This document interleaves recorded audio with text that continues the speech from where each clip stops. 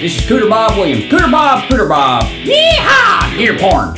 Hey, what's up, y'all? Cooter Bob Williams in here for Rock Live. Well, he's still out in the woods trying to get himself a big deer. Today we're gonna go over the Visual Sound Workhorse pony, and son, let me tell you, them fellers over there at Visual Sound knew what they was doing when they named this thing the Workhorse. Zoom on in here, let me show you some of the controls. Alright, y'all, we got 30 watts of butt-kicking monster trucking power. We got a volume knob, we got a treble knob, we got a mid knob, we got a bass knob, and we got a reverb knob. We've got a line out right here in case you want to take a dry signal out to some other thing. Let's say you're going to go to the house system and you're playing a gig. Alright, we got a CD, and you can put in a CD player or an MP3 player. You can play along to it. You got loops or whatever.